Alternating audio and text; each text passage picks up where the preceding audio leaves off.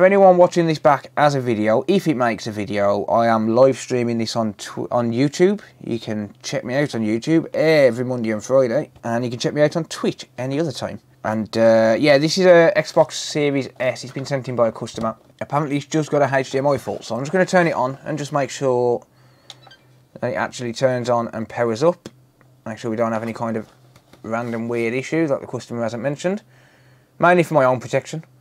Okay, so that does turn on. I'm not going to plug a HDMI cable in because I don't want to risk further damage. But yeah, there we go. It does turn on. So apparently it's just a HDMI port. The port is damaged. Alrighty then. Let's crack on. What air station do you have? It is Aten ST862D, mate. Right, let me just get rid of some of these dust. I'll pop that into a dish for later so I can save myself cooking. I'll just eat dust for tea. Right, let's clean off the heatsink, or rather the thermal paste.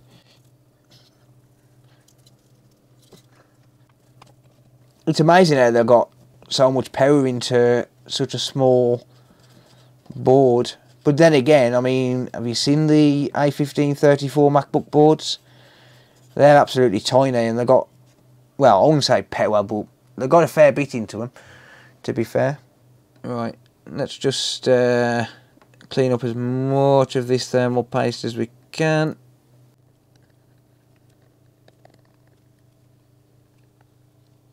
Doesn't have to be perfect, just as good as we can. Right, I'll pop under the microscope. Right, okay, that's pretty mangled. Yep. Right, okay, so, ooh. Right, we've got some messed up pins. Don't look like the pads are damaged though, but I did want to check them beforehand because, you know, if we've got damaged pads, I have to charge more. Right, these ports, because they're glued on one side, I'm going to use low melt solder.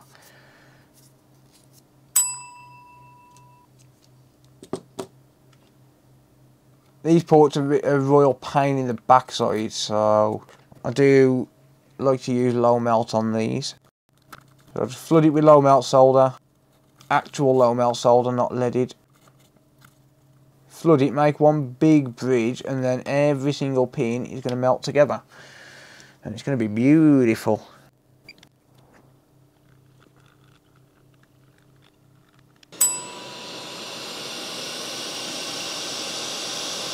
Just flow these a little bit.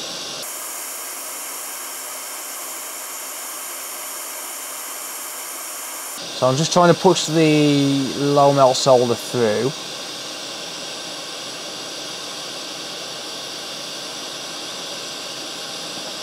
There we go, look. Beautiful. So if you push the low melt solder through, make sure it goes all the way through, then it'll be Gucci. Probably should have used the solder sucker for these.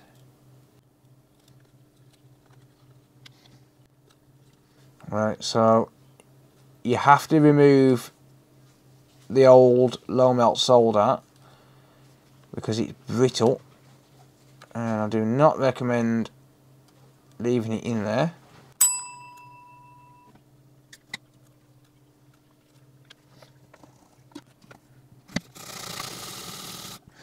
Ooh, some sneaky solder left in there. That looked empty. That looked empty to me. Sneaky little bar stool. I should really be using the fume extractor. Yep, don't forget to like that smash button. Or vice versa. Smash the like button, whichever one you want to do. There you go. Let's just clear this. Yeah, so it's the same deal with these. If you've used any low melt solder, wick it away. Never leave it there.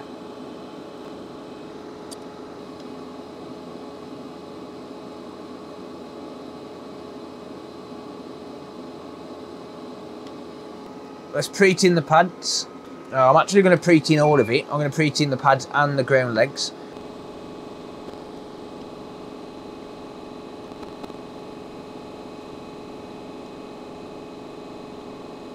So I'm going to hang the board over the edge of the table. I know there's a couple of damaged pads there. They are literally just ground anchor points and there is nothing you can do about them. They always tear. The way I install these, you know, they're going to be fine anyway. Right, bam, spanking new port. Let's add some flux. Just going to weigh the board down so that it doesn't move on me. They're the same port. They are slightly different. These ports, so this is the original one, the one I've just took off. So this one, if you look at that, we've got some wings on the end and on the top. Whereas on this one, there's no wing on the top, right? So these are the Series X ports, but they are exactly the same port. The only difference being this little wing on the top, like this little thing here. That's literally the only difference between these ports. The actual port itself is exactly the same. Sorry, aside from the fact that the pins are slightly longer on the new ports, very slightly longer as well. But the port itself, they are exactly the same port. You can even see it there. Like there's no difference apart from the wing. Oh, and the wing on the bottom here as well. Like, but that's nothing. The method that I use to put these ports on, they're going to be nice and secure anyway. Like really, really secure.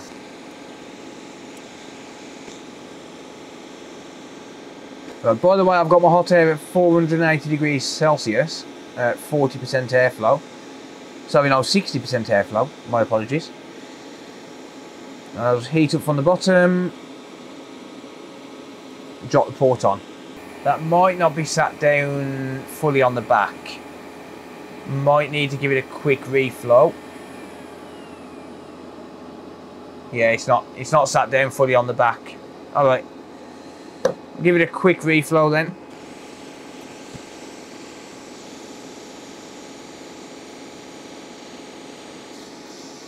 Push down on the port.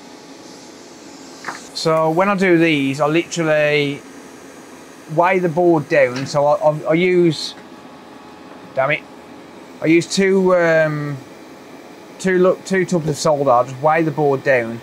Then the board's not going to move while I'm doing it. It works a treat. I'll just give these a nudge test now and just make sure they're all sat down flat and soldered nice. Yep, works for me.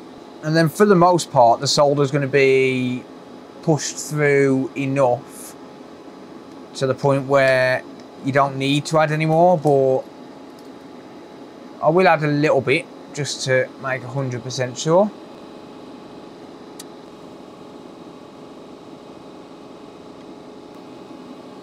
Alright, let's spin the board around.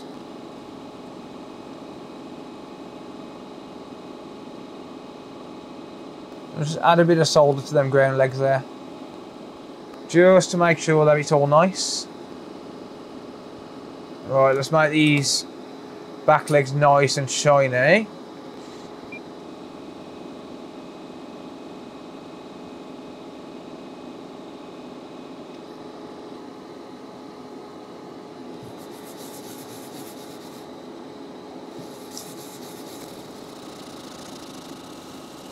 Right, there we go. Looking beautiful. Right, let's just clean the port out. Best to use a toothbrush. I do for inside the port. See me, I don't know the perfect amount of thermal paste, but I do know the perfect amount of thermal pasta. So we're going to apply that in a second as soon as I figure out where the hell I've put it again. I don't have a clue where the frick I've put it, and I'm not necessarily talking about the thermal paste. Ah dear, there it is, I got it. Right, let's put some thermal pasta on. There we go, the perfect amount of thermal pasta. That's the perfect amount of thermal pasta. To show you why it's a perfect amount of thermal pasta. How are the mats holding up? These are fantastic, mate. Let's put some pressure on it.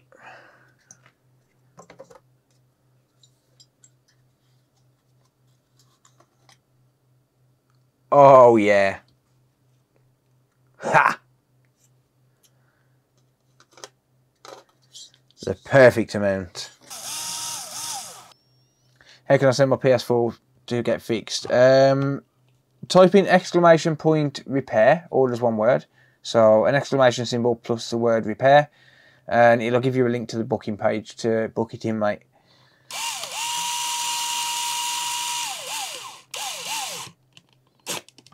Right, that is back together, fully reassembled, ready to test. Let's hope this works. And go to game capture, and boom. Boom. Well, the profile is public, so that don't matter. As long as I'm not showing a customer's name and email address, it's fine. Right, let's give this a test.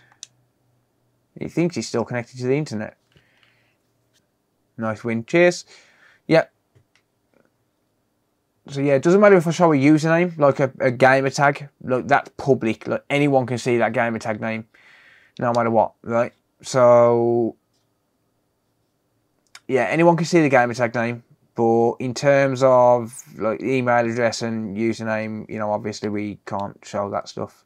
Right, should be connecting to Ethernet. There we go. Make sure it loads a game. It's going to ask me to sign in, but I'm not going to. Yeah, this is working fine. So, oh shit, I wanted to test. It's not going to work in 4K, but it is actually picking up. It's not going to display in 4K, that much I can guarantee. Oh, actually, hang on. Is it? No, it's going to go back to 1080p. It always does. Yeah. So that's because I've got it on a capture card. So yeah, if I was to hook this up to the TV, which honestly I just can't be arsed, I'll do it before it goes out. But nah, it's pointless. It'll work in 4K. It's registering 4K, so it'll work. Job done. Yeah. So not a difficult fix, but a fix nonetheless. Nice and straightforward. There we go. Happy days. Happy days. So yeah, I could connect it up to the TV, but can't be bothered at the minute. So Series A Microsoft disaster. Yeah. But yeah, job done. As you can see, yes, they are not technically the correct ports for the Series S because of the wings. You know, these have got the wings on, but they line up absolutely perfectly. Nothing at all wrong with using the same ports.